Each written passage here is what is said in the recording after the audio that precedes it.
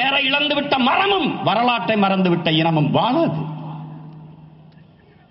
நம் உயிர் தலைவர் வரலாற்றை படி, வரலாற்றை படை, நீ வரலாறாகவே வாழ் என்று நமக்கு கற்பிக்கிறார்.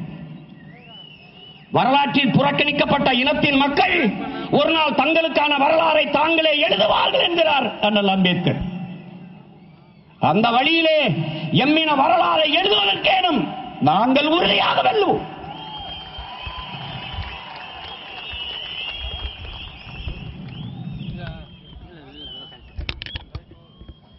என் அன்பான மக்கள், எங்களை ஆழ்ந்து கவனிக்க வேண்டும், கூர்ந்து கவனிக்க வேண்டும். நாங்கள் உலக புதுமைக்கான அரசியலை எடுத்து வைக்கிறோம். எளிய பிள்ளைகள் கனவு பெரிது, கனவு பெரிது. உன்னால் சுமக்க முடியாத பெருங்கனவை சுமந்தனில் அதுவே உலகத்தில் ஆக பெரிது என்கிறான் ஆல்பர்ட் ஐன்ஸ்டீன்.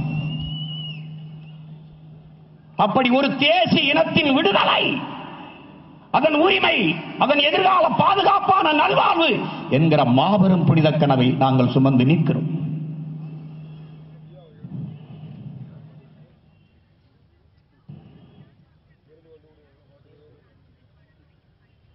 ஒவ்வொரு மனிதனின் ஒவ்வொரு வார்த்தையிலும் அரசியல் பிறக்கிறது என்கிறார் லெனின். அரசியல் என்ற எண்ணம் இல்லாதவன் மனிதனாகவே இருக்க முடியாது என்கிறார் அண்ணல் காந்தியடிகள். அரசியல் என்பது முழுக்க முழுக்க மக்களுக்கான சேவைதான் என்கிறார் பெருந்தலைவர் காமராஜர். அரசியல் என்பது மக்களின் மீது அதிகாரத்தை செலுத்துகிற விவகாரம் அல்ல, அது மக்களுக்கு ஆற்றப்படுகிற தொண்டு என்கிறார் நம் உயிர் தலைவர் மேதகுவே பிரபாகரன் அவர். இதையெல்லாம் வாசித்து நேசித்து உள்வாங்கிய தமிழ் பிள்ளைகள் நாங்கள். அரசியல் என்பது அனைத்து உயிர்களுக்குமான தேவையும் அதை நிறைவு செய்யும் சேவையும் தான் என்ற கோட்பாட்டோடு இந்த களத்திலே நிற்கிறோம். உலக பொதுமைக்கான அரசியல்.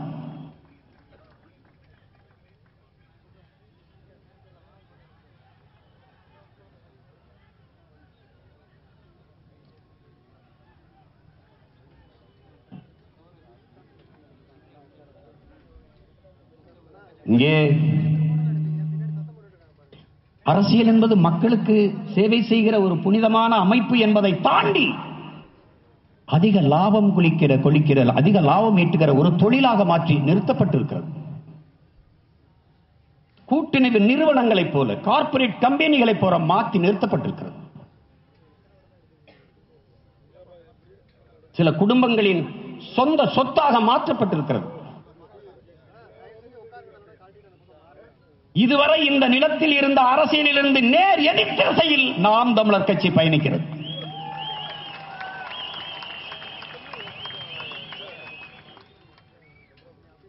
பசி, பஞ்சம், ஊழல், லஞ்சம், கொலை, கொள்ளை, சாதிய இழிவு, தீண்டாமை, அடக்குமுறை, ஒடுக்குமுறை, பெண்ணி அடிமைத்தனம், பாலியல் வன்கொடுமை, மதுமத போதை, இது ஏதுமற்ற ஒரு தூய தேசம் படைக்க துடிக்கிற இளைஞர் கூட்டம். புதிய ஒரு தேசம் செய்வோம், மக்கள் புரட்சியால் அதை உறுதி செய்வோம் என்ற முழக்கத்தை முன்வைத்து ஒரு புரட்சிகர மாறுதலுக்கான அரசியலை முன்னெடுக்கிறோம். தீய ஆட்சி முறையை ஒழித்து தூய ஆட்சி முறையை மலரச் செய்வதற்காக நாங்கள் உறுதியாக வெல்லுவோம்.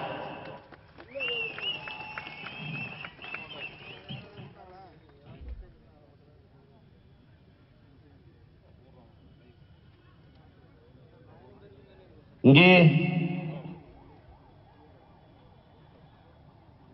சரி வாய்ப்பு கொடுத்ததை எல்லோரும் சொல்கிறார்கள். எந்த கட்சியும் செய்யலை, நீங்க செய்கிறீர்கள்.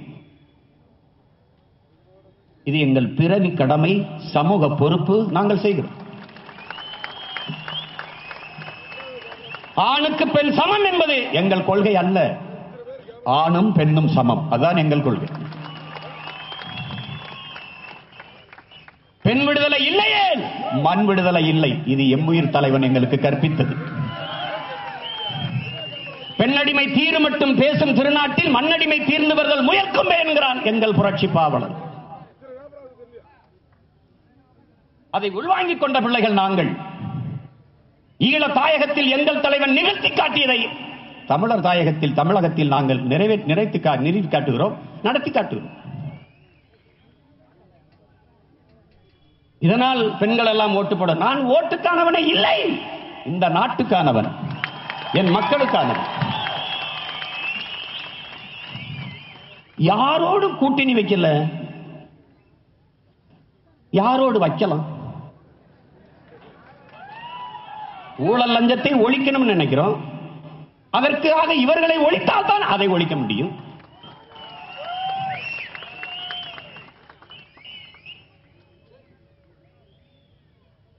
ஜவஹர்லால் நேரு அவர்கள் என்றாவது ஒரு நாள் தோற்க போகிற ஒரு கோட்பாட்டை ஏற்று அதன் வெற்றிக்காக இன்று நான் போராடுவதை விட என்றாவது ஒரு நாள் வெல்லப் போகிற ஒரு கோட்பாட்டை ஏற்று அதற்காக போராடி நான் தோற்று போவதையே மேன்மையாக கருதுகிறேன் என்று.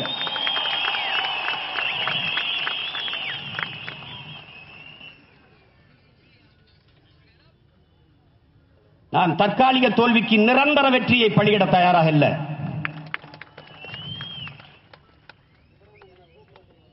எங்கள் தலைவன் ஒரு அடர்ந்த இருளில் காட்டுக்குள் எனக்கு கற்பித்தான். என் அன்பிற்குரிய தம்பி தங்கைகளே, அருமை சொந்தங்களே, நாம் சாகலாம், சாதாரணமானவர்கள்.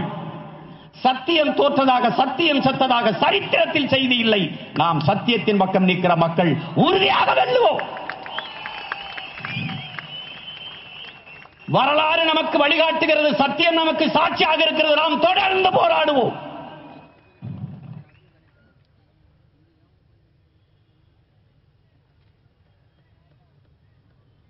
போராடுவது, போராட்டம் என்றாலே ஒரு தீய சொல்லாக பார்க்கிறார்கள். என் அருமை உடன் பிறந்தார்களே, என் உயிருக்கினியவர்களே, போர்க்குணமில்லாத உயிரினங்கள் உலகில் பரிதாபகரமானவை. போராட்டமே வாழ்வின் இருத்தலை உறுதி செய்கிறது. போராடும் போதுதான் மனிதனே பிறக்கிறான் என்கிறான் மார்க்சியம் கார்கி. நீ போராட தயங்குகிறாய், ஆனால் ஒவ்வொரு நாளும் விதை மண்ணோடு போராடித்தான் முளைக்கிறது என்கிறான் சேகுவேரர். சுடும் வரை நெருப்பு, சுற்றும் வரை பூமி, போராடும் வரை மனிதன், நீ மனிதன் என்கிறார் கவி பேரரசு வைரமுத்தவர்கள்.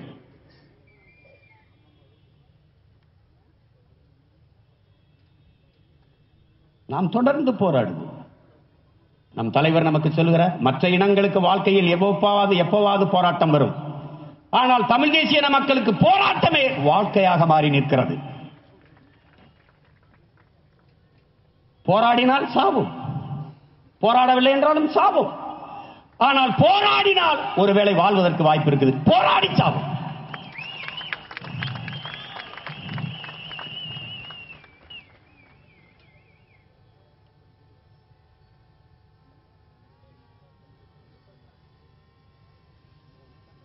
நாம் ஆகப்பெரும் கனவை வைத்திருக்கிறோம். உலகத்தின் தலை சிறந்த நாடாக என் தாய் நிலத்தை மாற்றி படைக்க வேண்டும் என்கிற கனவை, சிந்தனையை வச்சிருக்கிறோம். அதனால்தான் கோடி கனவு கொண்டோம். என் அன்பான மக்களே, அதை நிறைவேற்ற கூடி ஓடி வாருங்கள் என்று சொன்னோம்.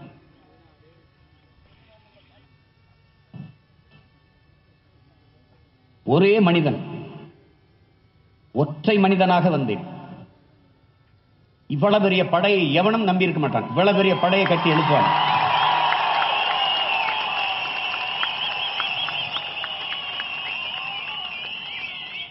இன்னும் நல்ல தமிழ் தாய்க்கும் தமிழ் தகப்பனுக்கும் பிறந்த பிள்ளைகள், மான தமிழச்சி மாறிலே பால் குடித்த பிள்ளைகள் இன்னும் கோடிக்கணக்காக பல நாடுகளில் வாழ்ந்து கொண்டிருக்கிறார்கள். திரள்வார்கள், பகை மிரள திரள்வார்கள். என் உடன் பிறந்தார்கள். பணமழை பொழிந்தது, கூட்டணிகள் குவிந்தது. ஆயினும் 17 லட்சம் பேர் பாராளுமன்ற தேர்தலில் இந்த எளிய பிள்ளைகளுக்கு வாக்கு செலுத்தியிருக்கிறார்.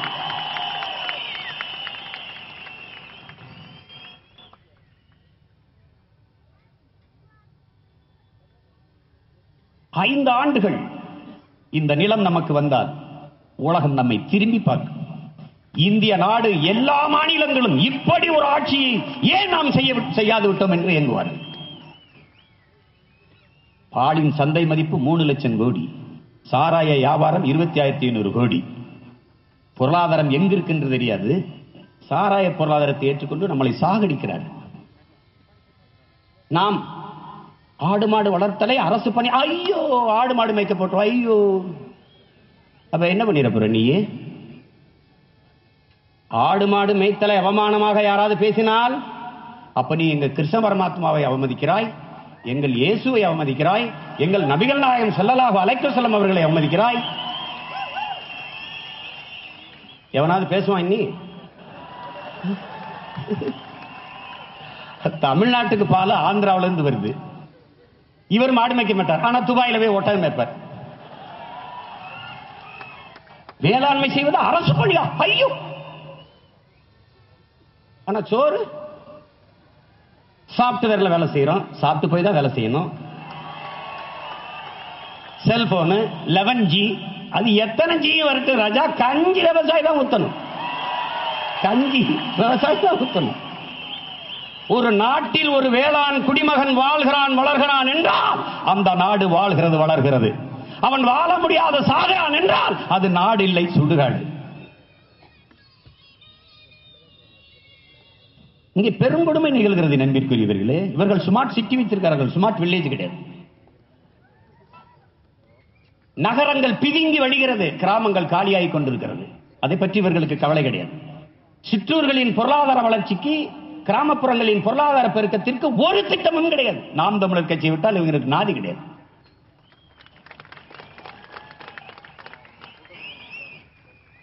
முதல்ல கருத்தைத்தான் தேடிக் கொண்டிருந்தார்கள், இப்போது நமது வார்த்தையும் திருடி திருடி பேசுகிறார்.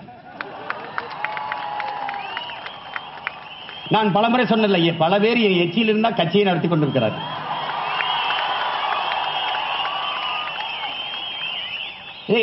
அறிவார்ந்த என் தமிழ் சொந்தங்கள் புரிஞ்சுக்கணும். இப்ப நகர்ப்புறங்கள்ல ஏன் மக்கள் குவிகிறார்கள்? இங்க கல்வி கிடைக்குது, தரமா கிடைக்குது, மருத்துவம் தரமா கிடைக்குது, இங்க வேலை வாய்ப்பு இருக்குது, நான் நகர்றான், கிராமத்தை விட்டு காலியாகிறான்.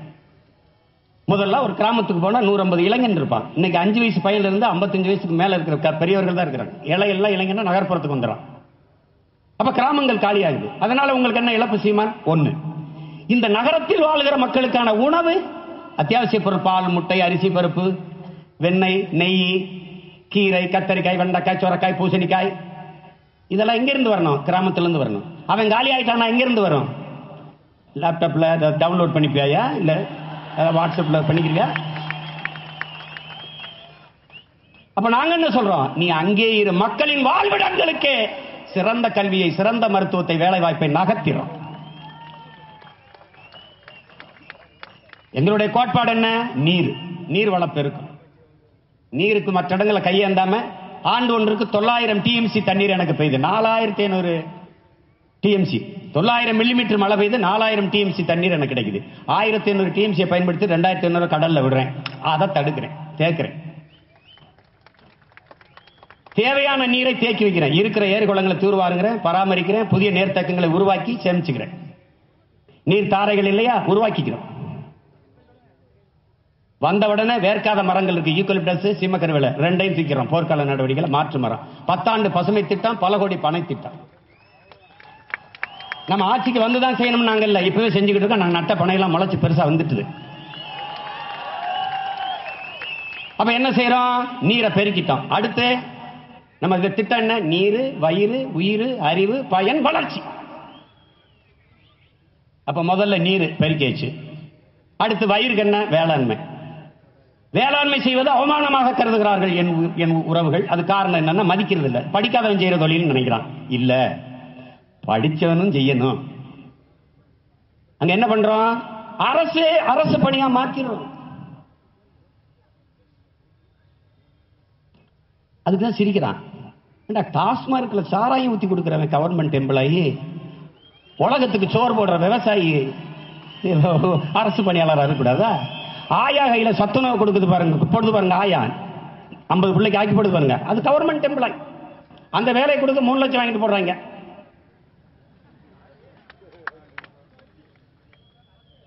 ஆயா அரசாங்க பணி, ஆயா கையில சத்துணவு கொடுக்குற நம்ம ஆத்தாள பணம் அரசு பணியாளராக இருக்கக்கூடாதா?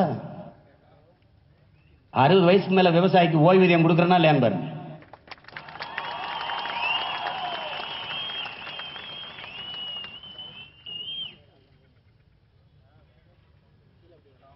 அப்போ 10 ஏக்கர், 2000 ஏக்கர், 3000 ஏக்கர், 4000 ஏக்கர், 5000 ஏக்கர்ல கரும்பு. நிலத்துக்கு என்ன பண்ணுவ? அம்மையார் ஜெயலலிதா சட்டசபையில் பேசினது இருக்கு, 21 லட்சம் விளைநிலங்களை உருவாக்க போறேன்னு. அவங்க உருவாக்கல, நான் உருவாக்கிடுவேன். அந்த 21 லட்சம் நிலங்களை உருவாக்குற அளவுக்கு அரசு இடம் இருக்கு. உருவாக்கிட்டேன்னா உலகத்துக்கு சோறை ஏற்றுமதி பண்ணிடுவேன். இவன் காரை ஏற்றுமதி பண்ணிட்டு வெங்காயம் பருப்பு சோறை இறக்குமதி பண்ணிட்டு இருக்கான். நான் காரை இறக்குமதி பண்ணிட்டு சோறு அரிசி நீர் சோறை ஏற்றுமதி பண்ணிடுவேன். இந்த நாட்டில் 100 கோடி மக்களுக்கு கார் கொடுக்க, செல்வம் கொடுக்க திட்டம் இருக்கு. ஆனால் நீரும் சோறும் கொடுக்க ஒரு திட்டம் நிதிநிலை அறிக்கையில் இல்லை. சொல்றது என்னது? சிறு குறு தொழில் முனைவோருக்கு 2 லட்சம் கோடி கடன் உதவி, விவசாயிகளுக்கு 2 லட்சம் கோடி கடன் உதவி. கடன் எப்படியடா உதவி ஆகும்? வட்டி வாங்குவியா இல்லையா? ஏன் அவன் கடன் உதவி பெறுகிறான்? ஏன் கடனாளி ஆனான்? பதில் இல்ல, பதில் இல்ல. சிறு குறு முதலாளி ஏன் உன்னிடத்தில் கடன் வாங்குறான்? பணம் இல்லை. ஏன்? அவன் லாபத்தை போறா வரி நீ வாரிட்டு போயிட்ட. அதுதான் கந்து வட்டிக்காரன் செய்யற வேலையை ஒரு கவர்மெண்ட் செஞ்சுக்கிட்டு இருக்கு. வட்டிக்கு காசு கொடுத்து வசூலிச்சுட்டு இருக்கு. கேளுங்க, நாங்கள் வளர்கிறோம் மம்மி. அதேதான் ஹார்லிக்ஸ் ஒருத்தர் சொல்லுவாங்க, நான் வளர்கிறேனே மம்மி நீக்கிட்டு. எந்த பக்கம் வளர்ற? எந்த பக்கம்? குஜராத்தில் 3வது மாடியில் தீ பிடிச்சி எரிஞ்சிச்சு, 18 பேர் செத்து போயிட்டா. தீயணைக்கு வீரர்கள் வந்து தரையிலிருந்து பீச்சு அடிச்சுட்டு இருக்காங்க. ஏன் 3வது மாடிக்கு நேரம் நின்று அடிக்கிறது? ஏன் எங்க 3000 கோடிக்கு வல்லபாய் படேலுக்கு சிலை, 30,000 ரூபாய்க்கு ஏணி வாங்க துப்பு இல்ல. இதுக்கு பேர் என்ன? Develop develop develop. உத்தரப்பிரதேசத்தில் மருத்துவமனை படுக்கை இல்ல, தரையில் படுத்து கிடக்கிறார் நோயாளி. குளுக்கோஸ் போத்தல் இறங்கிட்டு இருக்கு, குளுக்கோஸ் ஏறிக்கிட்டு இருக்கு உடம்புல. அதை நிறுத்தி வைக்க நிறுத்தம் இல்ல, ஸ்டாண்ட் இல்ல. அந்த அம்மா இந்த கையில ஒரு 10 நிமிஷம் பிடிக்குது, இந்த கையில 10 நிமிஷம் பிடிக்குது. காரணம் என்ன? வளர்ச்சி, வளர்ச்சி. பட்டினி கிடந்து செத்து போனோம்னா கட்டையில எரிக்காம கரண்ட்ல எரிக்கிறத வளர்ச்சின்னு வச்சுக்கிறோம், நம்ம நம்பிட்டு.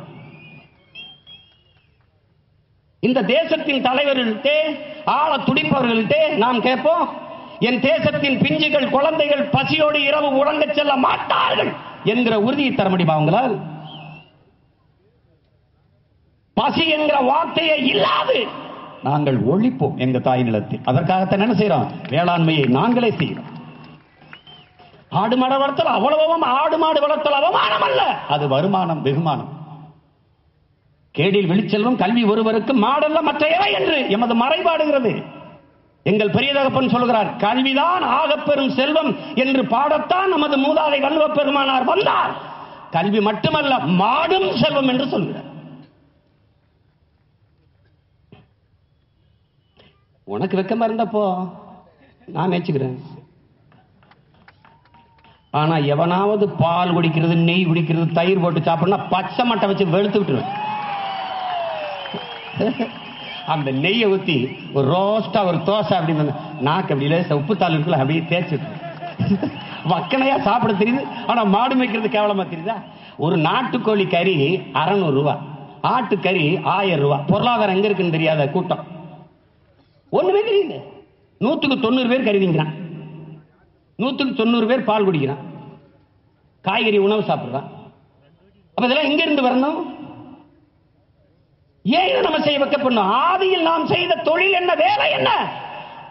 குறிஞ்சி திணையில வேட்டையாடி சாப்பிட்டோம், கீழே இறங்கணும். ஏன் வேட்டையாடி சாப்பிட்டதை வளர்த்து சாப்பிடக்கூடாது முடிவெடுத்தோம். ஆடு மாடு வளர்க்க தொடங்கிட்டோம். கீழே இறங்கணும், நிலம் பள்ளமா இருந்துச்சு, நதி ஓடிச்சு, குளிச்சோம், நாகரிகம் அடைஞ்சோம், அங்கே தங்கி வாழலாம் முடிவெடுத்தோம்.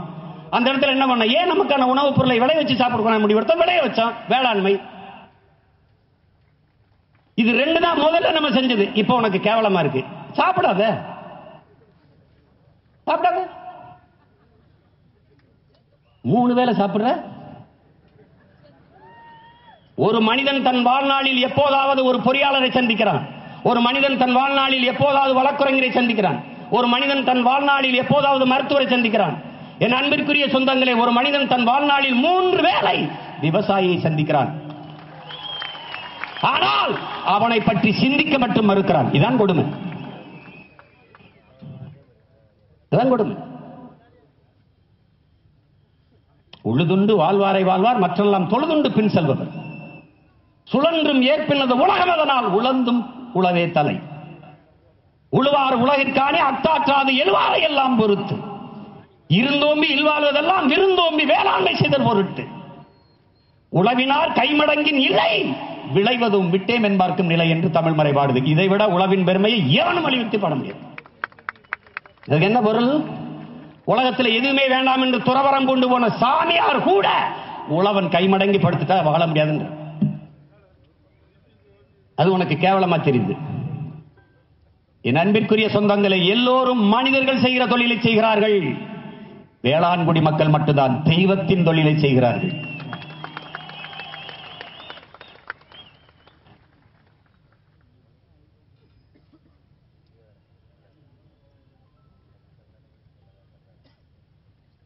எப்படிப்பட்ட ஆளுக்கு விவசாய சின்னம் கொடுத்திருக்கான் பத்தி இல்ல.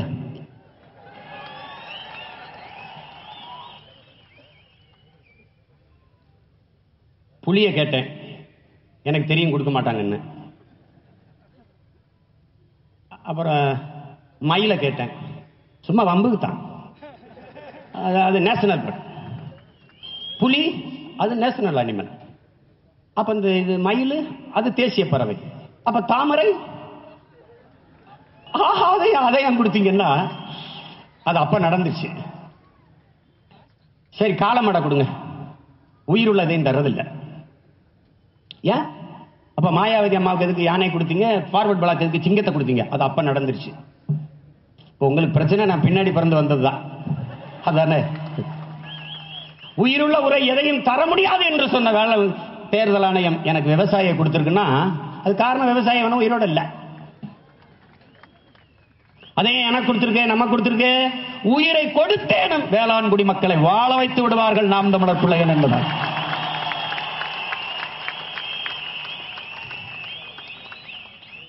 நச்சு ஆலைகளை நம் மண்ணிலிருந்து விரட்டணும், நம் தாய் நிலத்தை பாதுகாக்கணும். காட்டு வளம், கனிம வளம், நீர்வளம், நிலவளம், கடல் வளம், மலை வளம் இவற்றையெல்லாம் பாதுகாத்து இன்னொரு தலைமுறை வழி வழியே வருகிற நம் சந்ததியினர் வாழ்வதற்கு வாய்ப்பான பூமியாக நம் தாய் நிலத்தை விட்டு விட்டு செல்ல வேண்டிய பொறுப்பும் கடமையும் நமக்கு கையளிக்கப்பட்டிருக்கிறது. அறிவார்ந்த எனது தமிழ் சொந்தங்களே, ஒரு நாட்டின் எதிர்காலம் என்பது அந்த நாட்டின் வகுப்பறையில் தீர்மானிக்கப்படுகிறது. ஒரு நாட்டின் நலன் என்பது அந்த நாட்டின் ஒவ்வொரு வீட்டின் சமையலறையில் தீர்மானிக்கப்படுகிறது. ஒரு நாட்டின் நிலத்தின் வளம் என்பது அந்த நாடு பெறுகிற, அந்த நாட்டின் வளம் என்பது அந்த நாடு பெற்றிருக்கிற நிலத்தின் வளத்தை பொறுத்தது. அந்த நாடு பெற்றிருக்கிற நிலத்தின் வளம் என்பது அந்த நாடு பெறுகிற மலையின் வளத்தை பொறுத்தது. அந்த நாடு பெறுகிற மலையின் வளம் என்பது அந்த நாடு பெற்றிருக்கிற மலைகளின் வளத்தை பொறுத்தது. இதை அறிவில் சிறந்த தமிழ் சொந்தங்கள் புரிந்து கொள்ளணும். இங்க என்ன நடக்குது? அன்பிற்குரிய தம்பி தங்கைகளே, அருமை சொந்தங்களே, கடல் சூரிய ஒளி வெப்பமாகி நீராவி மேலிருந்து போகுது. அது மேகம் ஆகிறதுல அடர்த்தி குறைவா இருக்கு, கணம் குறைவா இருக்கு. அப்ப என்ன செய்த? மனித உடலில் வேர்வை, பறவைகள் உடலில் வேர்வை, மரங்களின் வேர்வை, விலங்குகளின் வேர்வை, இதெல்லாம் வேர்த்து நீராவியாகி மேல போகும்போது அதோட சேர்ந்து காற்று மண்டலத்தில் சுத்தி கொண்டிருக்கிற தூசி, புகை, தூசி, கரி எல்லாம் சேர்ந்து மேகமாக உருவெடுத்து நகருது. காற்று தள்ளி கொண்டு போகுது. தள்ளி கொண்டு போற அந்த மேகத்தை தடுத்து நிறுத்தி பேரரணாக தடுப்பது எது? மலைகள். மலைகள். மதுரையில கடல்ல, எங்க ஊர்ல கடல் இருக்கு, ராமேஸ்வரத்துல. ஆனால் நாங்க மழைப்பொழிவை பெற முடியல. தேனி, கம்பம், குமிழியில பெறுதுன்னா அது காரணம் அங்க இருக்க மேற்கு தொடர்ச்சி மலை. அங்கே நீராவியாகி இங்க தடுத்து மலையை பெய்ய வச்சிருக்கு. இதை நன்கு விளங்கணும். இது அரசியல் இல்ல, அறிவியல். அப்போ அங்க மேல வந்து நீங்க பயணம் போகும்போது மேகம் வந்து அப்படி மலையில முண்டாசு கட்டின மாதிரி படுத்துக்கிடுங்க, தலைப்பா கட்டின மாதிரி. மேகத்தை அறுவடை செய்து பூமிக்கு மழையாக கொண்டு வருகிற ஆற்றல் மரங்களுக்கு உண்டு. அப்ப மலை முகடுகளில் அடர்ந்து 100 அடி 200 அடிக்கு உயர்ந்து இருக்கிற மரங்கள் குழு குழு என்று இருக்குது. குளிர்ச்சியை பார்த்தோம்னா மேகம் மலையை கொட்டிடுது. அந்த மரங்களை எல்லாம் நட்டது யார்? நம் தாத்தனோ பாட்டனோ அப்பனோ ஆத்தாவோ இல்லை, அவ்வளவும் பறவைகள். அதனால பறவைகளை பாதுகாக்கணுங்கிறோம். அது செத்தா என்ன, இது செத்தா என்ன? நீ செத்துருவ. அது செத்தா நீ பார்க்க இருக்க, நீ செத்தா பார்க்க யாரும் இருக்க மாட்டாங்க. இதுதான் உலகம். ஒரு உயிர் சங்கிலி. உலகம் ஒண்ணுதில்லை, என்னதில்லை, பல லட்சக்கணக்கான உயிர்களின் உடைமை. இதை நீங்க மட்டும் வாழ்ந்து தீர்த்து விட்டு போறதுக்கு உங்களுக்கு மட்டும் சொந்தமான பூமி அல்ல. அது உங்கள் தலைமுறையுடையது, உங்க சந்ததியினுடையது. நீங்க வாடகை வீட்டில் குடியிருக்கிறீர்கள். காளிவனி போகும்போது பத்திரமாக வீட்டை ஒப்படைத்து விட்டு போக வேண்டும். உடன் பிறந்தார்களே, இதை புரிந்து கொள்ளணும். மழை பொழிவை வாங்கி உடனே பூமிக்கு விடுவதில்லை. மரங்கள் இலைகளை உதிர்த்து வேர்களிலே மக்கி அப்படியே மண்ணாக இருக்கும், சொத சொத என்று பிடித்து வைத்துக் கொள்ளும். அங்கிருந்து உண்ணு வருகிறது சோலைக்காடுகள் என்ற புற்கள் பிடித்து வைத்துக் கொள்கிறது உணவு தேவைக்கு. கொஞ்சம் கொஞ்சமாக தன் தேவை போக மீதி துளிகளை உருட்டி விடுது. பல கோடி துளிகள் உருண்டு பேர் அருவியாக கொட்டுகிறது. ஏரியை நாம் வெட்டினோம், குளத்தை நாம வெட்டினோம், தாங்களை நாம வெட்டினோம், ஏந்தலை நாம வெட்டினோம், கிணறை நாம வெட்டினோம். ஆனால் ஆரை நாம் உருவாக்கவில்லை, உருவாக்கியது அருவி. தாயின் முளை மார்பிலிருந்து பால் போல பூமி தாயின் மலை மார்பில் இருந்த அருவி. அருவியிலிருந்து ஆறு, ஆறிலிருந்து நீர், நீரிலிருந்து சோறு, சோறிலிருந்து வயிறு, வயிறிலிருந்து உயிர், வாழ்க்கை. என்ன நடந்துருச்சு? 32 ஆறு செத்துருச்சு, கொன்னாச்சு. கொன்னது யாரு? இந்த பாவிகள். அரை எங்களம் ஆற்று மணல் உருவாக 100 ஆண்டுகள் ஆகும். ஆனால் 30 அடி ஆழத்திற்கு மண்ணை தின்றவர்கள் இவர்கள் தான். உலகத்தின் தலை சிறந்த நீர் வடிகட்டியும் நீர் தேக்கியும் மணல். ஆறு செத்து போய்விட்டது. ஆறு செத்து விட்டது என்று எப்படி சொல்லுகிறாய் சீமான்? ஆற்று கரையில் இருக்கிற பனை தென்னை பாக்கு மரங்கள் கழுத்து முறிந்து செத்து போய்விட்டது. ஆறு செத்து போய்விட்டது. மனித உடலுக்கு தோல், ஆற்றுக்கு மணல். நம்ம ஒரு மரத்தை பார்த்தா என்ன நினைப்போம்? நம்ம என்ன நினைப்போம்? நாம் தமிழர் பிள்ளைகள் மரம், மண்ணின் வரம், வளர்ப்பதே மனித அறம். மரம் மலை, மரம் என் மூச்சு காற்று, மரம் என் உயிர், மரம் என் நிழல், மரம் பறவை பட்சிகளின் வீடு கூடு உணவு. ஆனால் இவர்கள் மரம், மரம், காசு பணம் துட்டு வெட்டு, இவர்கள் கோட்பாடு. மலை, இயற்கையின் பெருங்கொடை பேரரண். இவர்களுக்கு கல்குவாரி, எம் சாண்ட். நம் தாய் நிலம் பாலைவனமாக மாறிக்கொண்டிருக்கிறது நண்பிற்குரியவர்களே. 1000 அடிக்கு கீழே போய் நீரை உறிஞ்சி வாழ்கிற பனை மரங்கள் செத்துக் கொண்டிருக்கிறது. பறைசாற்றுகிறது உன் தாய் நிலம் பாலைவனமாக மாறிக்கொண்டிருக்கிறது என்பதை பேரறிவிப்பு செய்கிறது. முல்லையும் குறிஞ்சியும் முறைமையில் திரியும் நல்லியல் விழுந்து நிலம் நடுக்குற்று பாலையனும் படிமம் கொள்ளும் என்கிறார் இளங்கோவடிகள் சிலப்பதிகாரத்தில். மாறிக்கொண்டிருக்கிறது.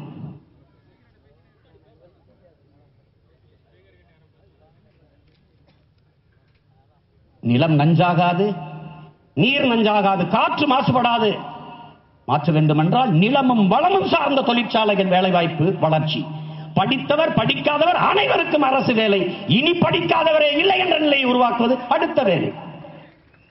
ஆக சிறந்த கல்வி, உலகத்தில் தலை சிறந்த கல்வியில் தலை சிறந்து விளங்குகிற நாடு முதல் நாடு தென்கொரியா, 2வது ஜப்பான், 3வது சிங்கப்பூர், 4வது ஹாங்காங், 5வது பின்லாந்து. இந்த 5 நாட்டை தாண்டி என் நாடு தமிழ்நாடு முதலிடத்தில் இருக்கு. சரியான சமமான தரமான கல்வி அனைவருக்கும் இலவசம். ஏழை பணக்காரன், உயர்ந்தவன் தாழ்ந்தவன் பாகுபாடின்றி அனைத்து குடிகளுக்கும் இலவசம். தனியார் முதலாளிகளோடு நாம் தமிழர் அரசு போட்டியிடுகிறது. 8 கோடி மக்களால் நிறுவப்பட்ட அரசால் கொடுக்க முடியாத கல்வியை ஒரு தனி முதலாளி கொடுத்து விடுவதால் அரசு தோல்வியை ஒத்துக்கொள்கிறதா? வென்று காட்டுவேன்.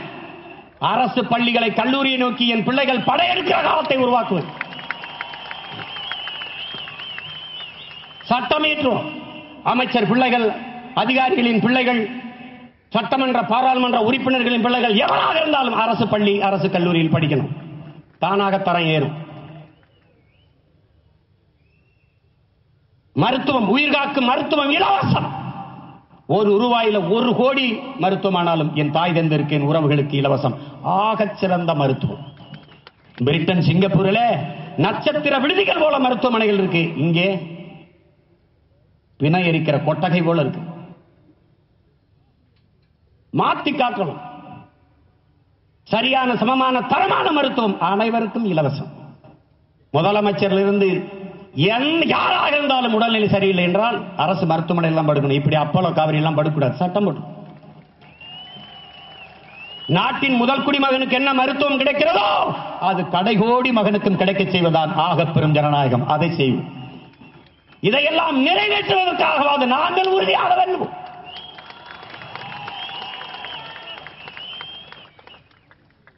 ஒரு காட்சிப்படுத்தி போடணும்னு நினைச்சேன். பணம் இல்ல, 2 கோடி தேவைன்னாங்க. நம்ம தெருக்கோடியில் நின்றுட்டு இருக்கோம். அதனால ஒரு தடவை செஞ்சு பார்த்துருவோம்னு பார்த்தேன், முடியல. பண்ண மாட்டு பண்ண 1000 ஏக்கர்ல மாடு மேய்து. தூக்குச்சீட்டி வாங்குற வச்சு மேய்க்கிறது இல்ல, கண்காணிப்பு கேமரா வச்சிருவேன். அது பாட்டு மேய்ஞ்சிட்டு இருக்கோம். நீ கண்ணாடி அறைக்குள்ள இருந்து பார்த்துட்டு இருக்க வேண்டியதான்.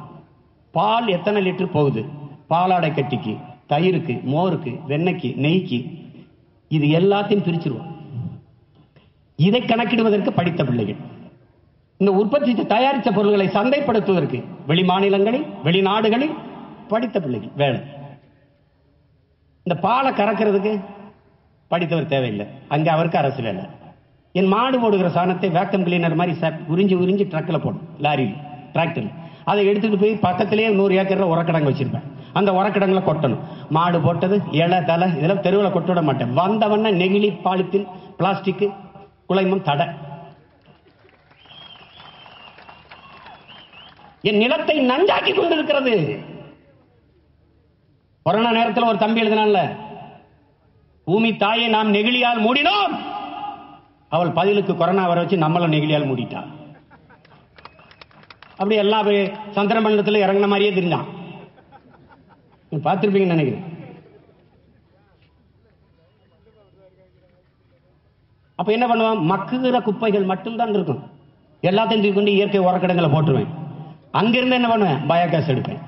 மீத்தேன், ஈத்தேன், ஹைட்ரோ கார்பன் அங்கிருந்து எடுப்பேன். என் தாயின் ஈரக்கொலையை அறுக்க மாட்டேன், குடலை உருவ மாட்டேன். இவங்கள மாதிரி பூமிக்குள்ள நோண்டிட்டு ஒரு தடவை உட்கார வச்சு பாரு. என் மீனவனை சிங்களம் தொட்டான்னா நான் அடுத்த நாள் கையில் போட்டு கீழே இறங்கிடுறேன்.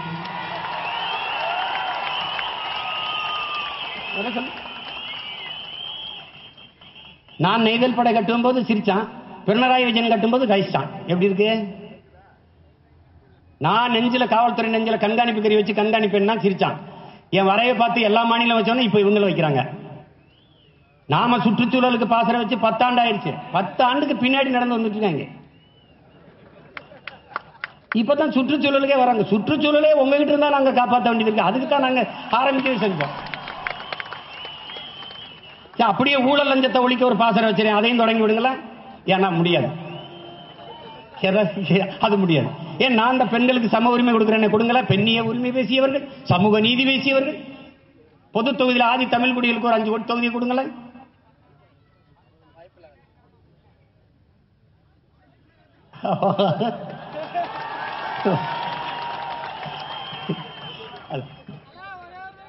அப்போ எப்படி இருக்கும் பாரு.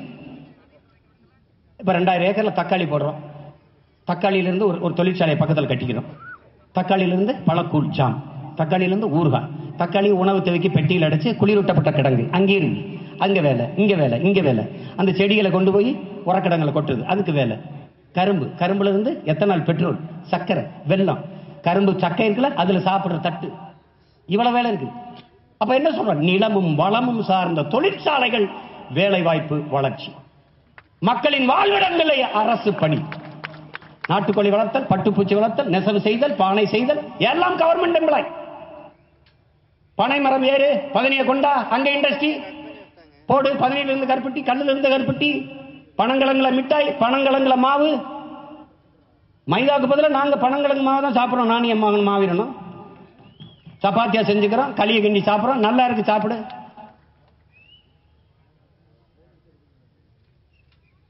சொந்தமா சிந்திக்கிறதும் இல்ல, சிந்திக்கிறவன் சொல்றது கேட்கறதும் இல்லை. இதையெல்லாம் நிறுவி காட்டி தலை சிறந்த நாடாக தாய் நிலத்தை மாற்றுவதற்காக நாங்கள் உறுதியாக வெல்லுவோம்.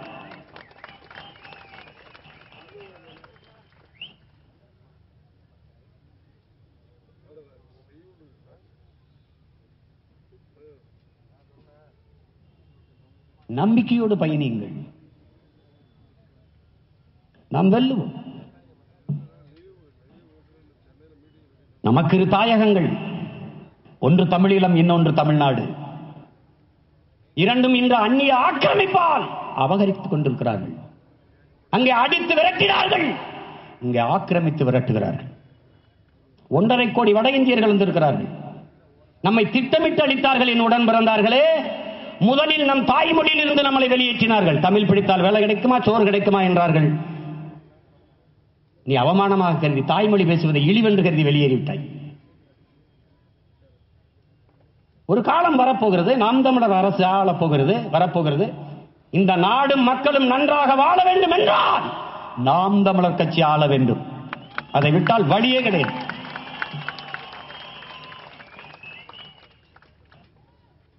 வருகிற போது தமிழ் படித்தால் வேலை கிடைக்குமா, சோறு கிடைக்கும், இந்த கேள்விக்கு கேள்வியே இருக்காது. தமிழ் படித்தால் தான் தமிழ்நாட்டில் வேலை. தமிழ் பயிற்று மொழி, ஆங்கிலம் கட்டாய பாடமொழி, உலகின் எம்மொழியும் எங்கள் விருப்ப மொழி, விரும்பினால் கற்போம். அறிவார்ந்த தமிழ் சொந்தங்களே, அன்பிற்குரிய தம்பி தங்கைகளே, நீங்கள் உங்களை மறந்து உறங்குகிற போது கனவு எந்த மொழியில் வருகிறதோ அதுதான் உங்கள் கல்வி மொழியாக இருக்கணும். தாய்மொழியில் கற்றவன் எல்லாம் படைக்கிறான், கல்லாதவன் பயன்படுத்துகிறான். உலகில் நோபல் பரிசை வென்ற எல்லா மேதைகளும் தாய்மொழியில் கற்றவர்கள் தான்.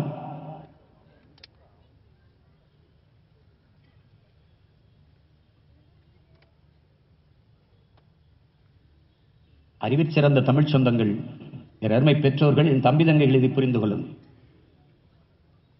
ஆங்கிலம் எதற்கு படிக்கிறார்கள்? வெளிநாட்டில் வேலை பார்க்கலாம், போங்க. இந்தி கட்டாயம் படிக்கணும், படிங்க.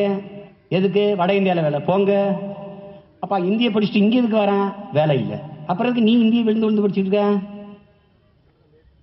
அது அறிவார்ந்தவர்கள் பேசுறாரு. அவன்கிட்ட சோன் பப்படி பானிபூரி எதுக்கு வாங்க? எதுக்கு அவன்கிட்ட போய் பானிபூரி வாங்கணும்? ஏன்டா நான் அந்த ஊர்ல பிழைக்க இந்தி படிச்சுட்டு வரணுங்கிற, ஏன் ஊர்ல பிழைக்க தமிழ் படிச்சுட்டு வர மாட்டாரா? அவரு வரமாட்டாரா? என்ன நியாயமாரே, என்ன நீதி நியாயம்? மொழியிலிருந்து வெளியேற்றி வரலாற்றில் இருந்து வெளியேற்றினார்கள், வழிபாட்டில் இருந்து வெளியேற்றினார்கள். அறிவார்ந்தவன் சாமி கும்பிடுவானான். கோயில் நமக்கு வழிபாட்டு தலங்கள் மட்டுமல்ல, வரலாற்று பேராவண பெட்டகங்கள் என்பதை அறிவார்ந்த இளைய தலைமுறை பிள்ளைகள் புரிந்து 18ஆம் நூற்றாண்டிலே அந்த கோயிலிலே அந்த கல்வெட்டிலே அந்த குறிப்பு இருக்கிறது என்கிறார் ஆய்வறிஞர்கள். நமது முன்னோர்கள் கோயிலை கட்டின வரலாற்று சான்றுகளை, சுவடுகளை கோயில் சுவற்றில் தான், கல்வெட்டில் தான் பதிந்து விட்டார்கள். அங்கிருந்து வெளியேற்றினா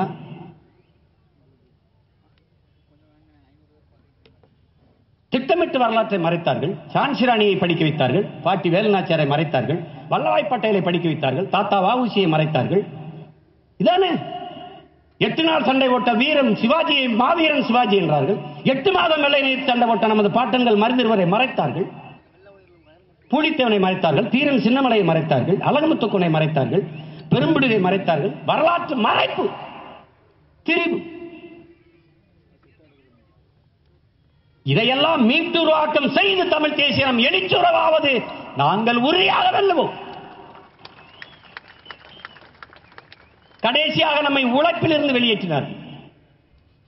வேளாண்மை செய்வது அவமானம், ஆடு மாடு மேய்ப்பது அவமானம், தச்சு வேலை செய்வது அவமானம், கொத்தனார் வேலை செய்வது அவமானம், தேநீர் விடுதி வைப்பது அவமானம், எச்சி கிளாஸ் கழுவுவது அவமானம். ஆனால் துபாயில் கக்கூசு கழுவலாம். எந்த தொழிலும் செய்யலாம், எந்த வேலையும் செய்யலாம், இழிவல்ல. எந்த வேலையும் செய்யாமல் இருப்பதான் இழிவு என்று தமிழ் இளம் தலைமுறையினர் உணர்ந்து கொள்ள வேண்டும்.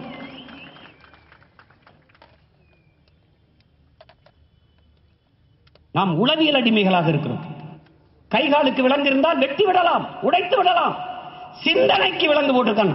அந்த அடிமை சிந்தனையில இருந்து நாம் மீளணும். நம்மால் முடியாது என்ற எண்ணத்தை முதலில் தகர்க்கணும். நம்மால் முடியாதது உலகில் எவராலும் முடியாது, உலகில் எவராலும் முடியாததை எம்மால் முடியும் என்கிற எண்ணம் நமக்கு வரும். நீ எந்த நோக்கத்தை கொண்டிருக்கிறாயோ அதில் அசைக்க முடியாத நம்பிக்கையை கொண்டிரு. புரட்சியாளர் அம்பேத்கர் நமக்கு கற்பிக்கிறார். நீ யாரோ ஒருவனுக்காக போராடுகிறாய், உழைக்கிறாய் என்கிற சிந்தனையை கைவிடு. நீ பிறந்த பெருமை மிக்க இனத்திற்காக போராடுகிறாய், உழைக்கிறாய் என்கிற பெருமிதமும் திமிரும் உனக்கு இருக்க வேண்டும் என்கிறார். அது என் அன்பு உடன் பிறந்தார்களுக்கு இருக்கு.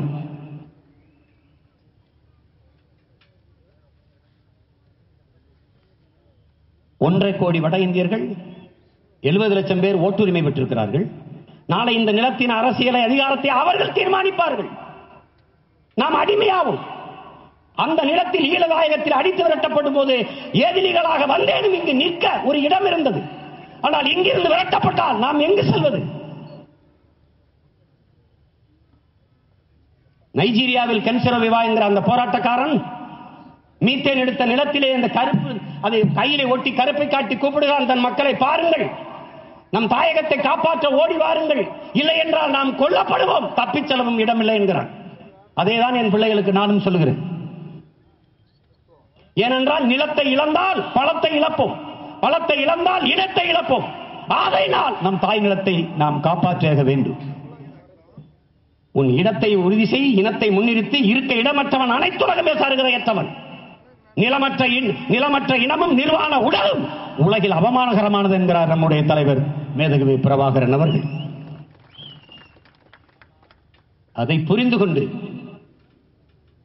என் உடன் பிறந்தார்கள் களமாட வேண்டும். ஒரு படையில் எத்தனை வீரர்கள் இருக்கிறார்கள் என்பதல்ல வலிமை, எத்தனை வீரர்கள் ஈடுபாட்டோடு இருக்கிறார்கள் என்பதில் பொறுத்துதான் வலிமை இருக்கிறது என்கிறார் ஐயா இறை என்பவர்கள். என் அன்பிற்குரிய உடன் பிறந்தவர்கள் ஒவ்வொருவரும் முழு ஈடுபாட்டோடு களத்திலே நில்லுங்கள், தொடர்ந்து சிந்துங்கள், உங்கள் வேர்வையும் தேனாக மாறும். இன்று நீங்கள் சிந்துகிற வேர்வை துளி நாளை நம் வெற்றிக்கு நம் மீது தெளிக்கப்படுகிற பன்னீர் துளிகளாக மாற வேண்டும். என் அன்பிற்குரியவர்களே, எப்படி பார்த்தாலும் வெற்றிக்கு ஒரே வழிதான் இருக்கிறது, கடுமையான உழைப்பு.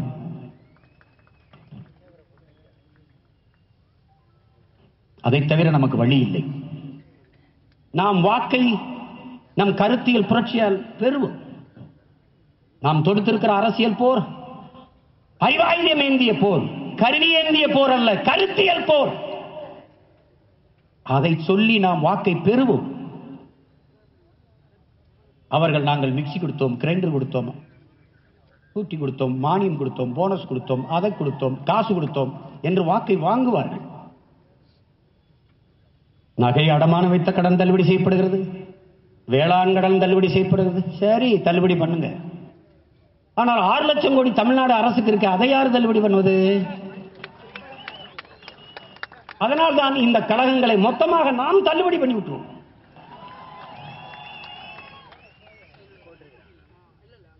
ஐயா கலைஞர் அவர்கள் இருக்கும்போது 7000 கோடி விவசாய கடன் தள்ளுபடி, இப்போது நம்ம அதையா 12,500 கோடி தள்ளுபடி. ஒரு கேள்வி எழுதா இல்லையா? ஒரு தடவை கடனாளியானா தள்ளுபடி பண்ணீங்க, மறுபடியும் ஏன் கடனாளியானா? ஏன் அவன் கடனாளியா ஆனான்? ஒரு வேளாண் குடிமகன் கடனாளி ஆகிற அளவிற்கு ஆட்சி நடத்திய நீங்கள் நகை அடமானம் வச்சா நான் கடனை தள்ளுபடி பண்ணீங்க. ஏன் அடமானம் வச்சான்? வறுமை. அவனை வறுமையில் கிடத்தியது யார்? அப்படிப்பட்ட ஆட்சியை நடத்தியவர்கள் யார்? தள்ளுபடி. அது தேர்தல் வரும்போதுதான் தள்ளுபடி. இன்னும் இந்த மக்கள் ஒரு ஏமாறி கூட்டமாக இருப்பது எவ்வளவு பெரிய வேதனையானது, எவ்வளவு பெரிய வேதனையானது. இவர்கள் அரசியலை எப்படி பார்க்கிறார்கள்? நமக்கு எதுக்கு அரசியல்? அதெல்லாம் அது எதுப்பா நமக்கு எதுக்கு? அரசியல் அறிவியல் புவியியல் போல ஒரு வாழ்வியல். ஒரு மனிதனின் பிறப்பிலிருந்து இறப்பு வரை அனைத்தையும் தீர்மானிப்பது அரசு. பிதுக்கிற பர்பஸை, படிக்கிற பாடம், பார்க்கிற வேலை, வாங்குற சம்பளம், குடிக்கிற நீர், சாப்பிடுற சாப்பாடு எல்லாம் பிறப்பு சான்றிதழிலிருந்து இறப்பு சான்றிதழ் பெறுகிற வரை அனைத்தையும் தீர்மானிப்பது அரசு. அந்த அரசை நிர்மாணிப்பது அரசியல். அது எப்படி? அது வேண்டாம் என்று சொல்வது எப்படி? ஒரு அறிவார்ந்த சமூகம் அதை சிந்திக்குமா? அரசியல் வேண்டாம் என்று நீ விலகி நிற்கலாம், ஆனால் உன்னில் இருந்த அரசியல் ஒருபோதும் விலகி நிற்காது என்கிறார் அரிஸ்டாட்டில். நீ அரசியல் வேண்டாம் என்று நீ விலகி நின்றால் யாரை வெறுக்கிறாயோ அவன் ஆட்சியின் கீழ் வாழ நேரிடும் என்கிறான் பிளாட்டோ. அரசியல் என்பது நண்பிற்குரியவர்களே, மனித உடலிலிருந்து உயிரை பிரிப்பதும் மனித வாழ்விலிருந்து அரசியலை பிரிப்பதும் இரண்டும் ஒன்றுதான். தயவு செய்து அரசியல் செய்யுங்கள். என் பிள்ளைகள் வைத்திருக்க கடைகளில் தேநீர் கடையா, முடிதிருத்த கடையா, எந்த கடையா இருந்தாலும் தயவு செய்து எங்கள் அரசியல் பேசுங்கள் என்று எழுதி வையுங்கள்.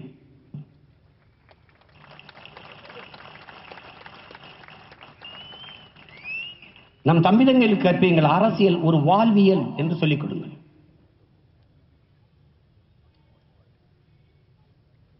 அரசியல் வேண்டாம் என்று சொல்வது வானமே இல்லாத பூமியில் நான் வாழப்போகிறேன் என்று சொல்வதற்கு ஒப்பானது.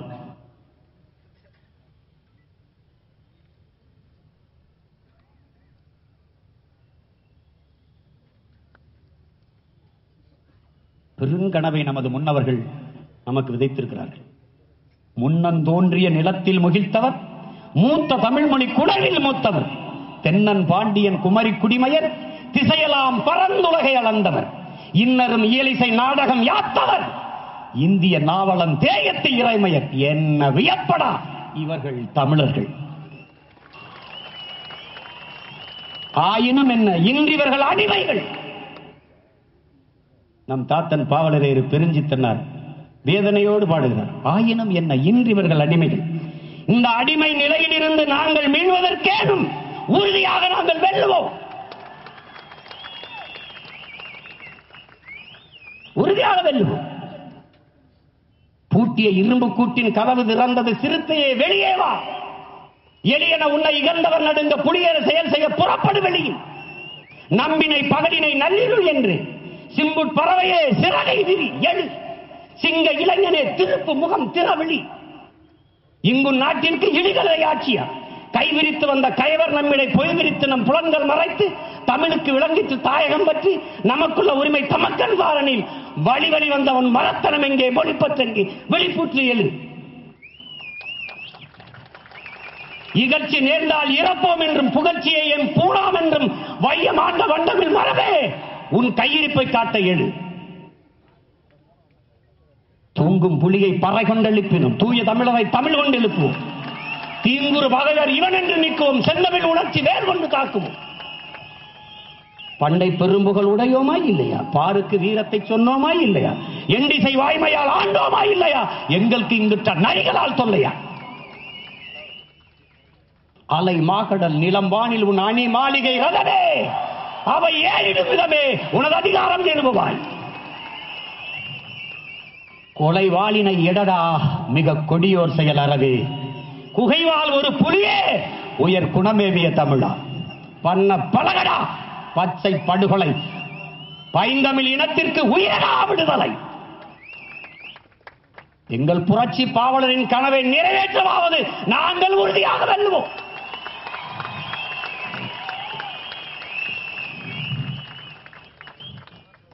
நாங்கள் உறுதியாக வெல்லும். சிங்கத்தின் குகைக்குள் சிறுநரிக்கு இடம் கொடுத்தோம், செந்தமிழ் நாட்டின் உரிமை இழந்தோம். பொங்கும் உணர்வில் எழுந்தமிழ் அரசு போர் தொடங்கிட்டு கொட்டடா முரசு.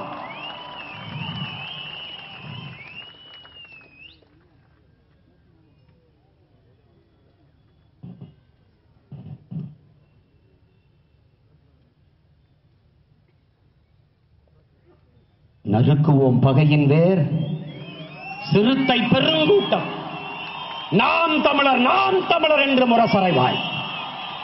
குறுக்கில் முளைத்திட்ட அந்த அயலார் ஆட்சி பூண்டோட போயிட்டு கொட்டடா முரசம். நறுமலர் சோலையில் நரிபுக விடமாட்டோம், நாம் தமிழர் என்று முரசறைவாய். வெறிகொண்டு புகும் இந்த அயலார் ஆட்சி வேறொற்று போயிட்டு கொட்டடா முரசம்.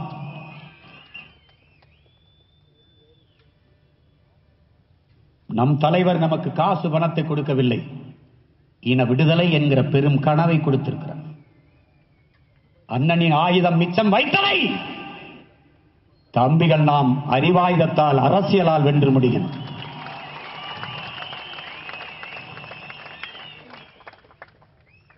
நாம் வீறு கொண்டு எழுவோம், வெற்றி கண்டு மகிழ்வோம். உறுதியாக நாம் வெல்வோம், உறுதியாக நாம் வெல்வோம்.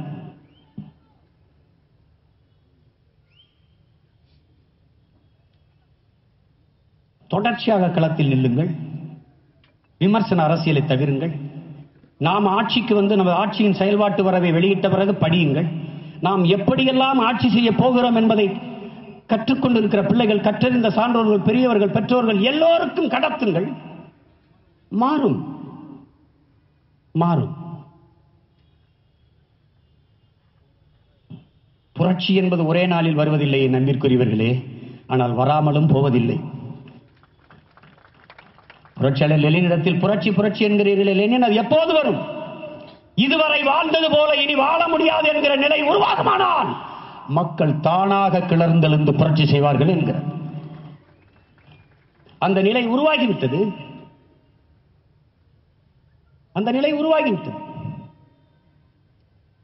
இவர்களுக்கு எதை பற்றியும் கவலை கிடையாது. அறிவை வளர்க்கும் கல்வி வியாபாரம், உயிரை காக்கும் மருத்துவம் பெரிய சந்தை, குடிநீர் சந்தை. அறிவார்ந்த மக்கள் சிந்தியுங்கள். நீர் என்பது மனித உயிர்களின் தேவை மட்டும்தானா? உலக உயிர்களின் உயிர் தேவை இல்லையா? நாம் குடுவையில் வாங்கி போத்தலில் வாங்கி குடிக்கிறோம், கடைகளில் குடிக்கிறோம். மற்ற உயிரினங்கள் ஈ, எறும்பு, சிட்டுக்குருவி, காகம், பொக்கு, குருவி, மான், மைனா, யானை, புலி, சிங்கம், கரடி, பாம்பு, அணில், எலி, இவையெல்லாம் என்ன செய்யும்? தேனீக்கள், வண்டுகள், வண்ணத்து பூச்சிகள். பூச்சி சத்தா என்ன செய்யுமா? தேனி செத்தா என்ன? வண்ணத்து பூச்சி செத்தா என்ன? ஐயோ, எந்த செடியும் எந்த மரமும் பூக்கும், காய்க்காது. ஒரு தேனியோ ஒரு சிட்டோ ஒரு வண்டோ போய் தன் உணவு தேனை பூவை உண்ணும் போது அங்கே தன் ரெக்கையிலும் மூக்களையும் மகரந்தத்தை ஒட்டிக்கொண்டு அடுத்த பூவில் உட்கார்ந்து அதை கடத்துது. அப்போதான் அந்த பூ சூழ் கொண்டு கரு கொண்டு பூ காய்க்குது. இந்த உயிரியல் உண்மை தெரியாது. என்ன நீ என்ன ஒன்று வாட நடத்துறது?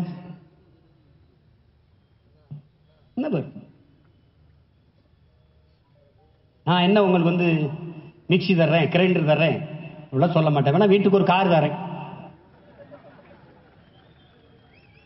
வாங்கிக்கிறீங்களா? ஓட்ட போடுங்க, ஜெயிக்க வச்சிருங்க. எப்படி கார் தரேன்னு பாருங்க. வந்து தருவேன், ஒரு போட்டோ எடுத்துட்டு வருவேன், திறந்து காட்டுவேன். அண்ணல் அம்பேத்கர் படம் இருக்கும். இவர் தான் இந்தியாவிலே பெரிய காரு வச்சுக்கிருக்காரு.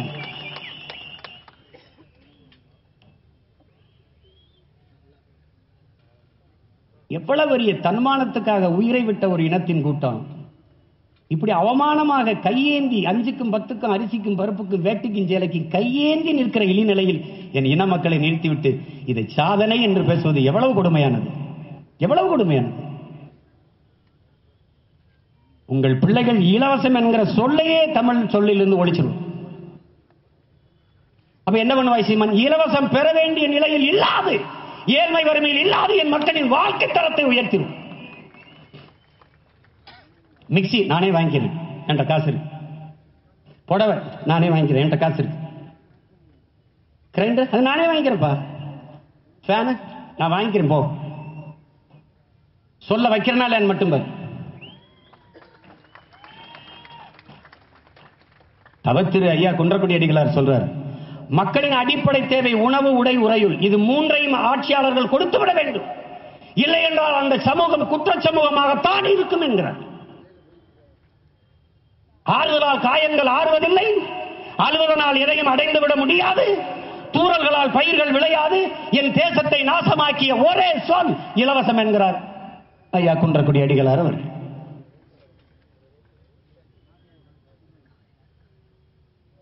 அது ஒரு வளர்ச்சி திட்டம் இல்லை, அது ஒரு கவர்ச்சி திட்டம்.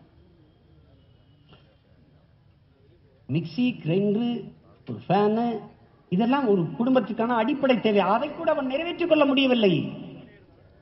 தாலிக்கு அரப்பவன் தங்கம், அரப்பவன் தங்கம் வாங்கி கூட தன் இணைக்கு கழுத்தில் கட்ட வாக்கில்லை. அரப்பவனுக்கு அல்லாடுகிறவன் ஆயில் முழுக்க அந்த பொண்ணை வச்சு எப்படி காப்பாற்றுவான் தெரியல. தாலிக்கு தங்கம் கொடுத்தோங்கிறாங்க, சாதனைங்கிறாங்க. குடிக்க வச்சு 2 லட்சம் பேர் தாலி அறுத்தது வேதனைன்னு சொல்றாங்க, அதையும் சாதனை தான் சொல்றாங்க. முன்னாடி எல்லாம் 2016 ஒருத்தர் நாங்கள் வந்தால் டாஸ்மார்க்கை மூடுவோங்கிறாரு. இப்ப சொல்றது இல்ல.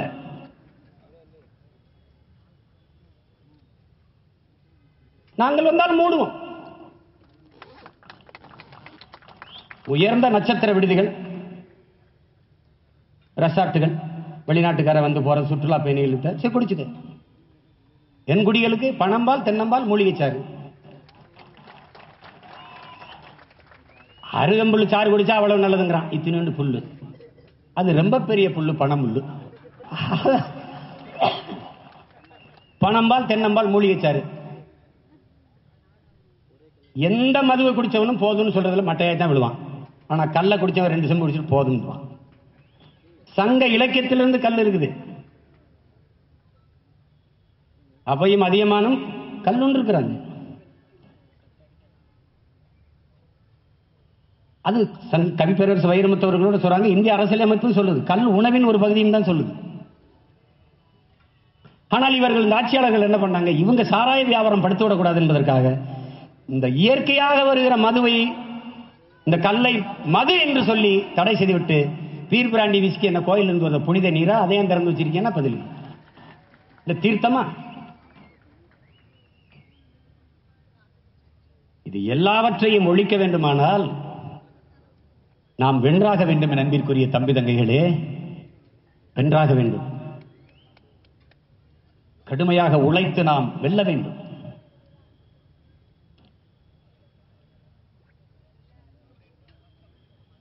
இத்தனை காலம் நாம் உழைத்தது பயனில்லை. ஒரு கட்சியின் வளர்ச்சி என்பது கூட்டத்தை வைத்து தீர்மானிப்பதில்லை. அவர்கள் பெறுகிற வாக்கை வைத்துத்தான் வளர்ச்சியை தீர்மானிக்கிறார்கள். ஒருவர் 10ஆவும் 10 100ஆவும் பகைவர் நடுங்கும் படையாவும்.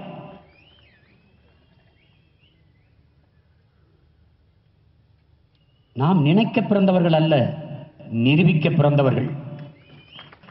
நாம் மக்களின் குறை கேட்க வந்தவர்கள் அல்ல, அந்த குறையை தீர்க்க வந்தவர்கள். மக்களிடமிருந்தே மக்களுக்காக வந்தவர்கள். தனித்து ஏன் இருக்கிறாய் சீமான்? பயந்தவர்கள் கூட்டமாக சண்டைக்கு வருவார்கள். துணிந்த மாபெரும் வீரன் தனித்துதான் சண்டைக்கு போவார்.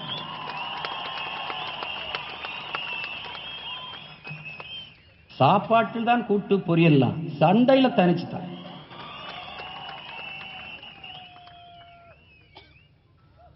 ஒருத்த வந்துடக்கூடாது, அவனை கூட்டணிகளை கூப்பிட்டு கொண்டு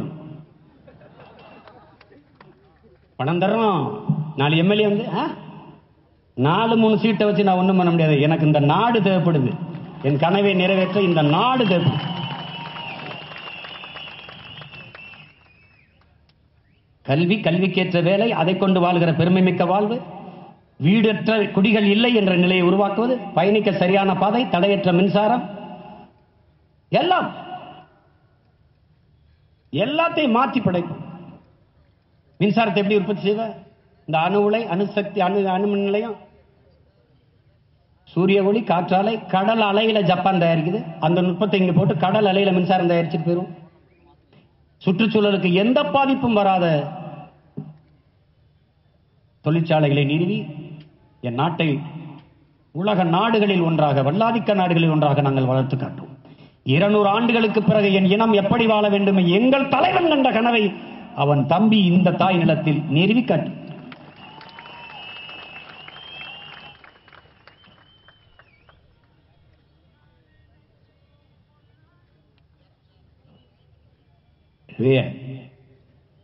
அருமை உடன் பிறந்தார்கள். சோம்பலும் ஓய்வும் தற்கொலைக்கு சமம். சோர்ந்து விடக்கூடாது. சந்திக்கும் நபர்களை எல்லாம் நமக்கானவர்களாக மாற்றுங்கள். உடன் பிறந்தவர்கள், உடன் படித்தவர்கள், உடன் வேலை பார்ப்பவர்கள் எல்லோரையும் நமக்கானவர்களாக மாற்றுங்கள். நாம் உறுதியாக வெல்லுவோம். நம்பிக்கையோடு நில்லுங்கள். நம்பிக்கையோடு நில்லுங்கள். புரட்சி எப்போதும் வெல்லும். நாளை நமது வெற்றி அதை சொல்லும். இனம் ஒன்றாவோம், இலக்கை வென்றாவோம். இலக்கு ஒன்றுதான், நம் இனத்தின் விடுதலை. புதிய ஒரு தேசம் செய்வோம். மக்கள் புரட்சியால் அதை உறுதி செய்வோம். நாம் தமிழர்.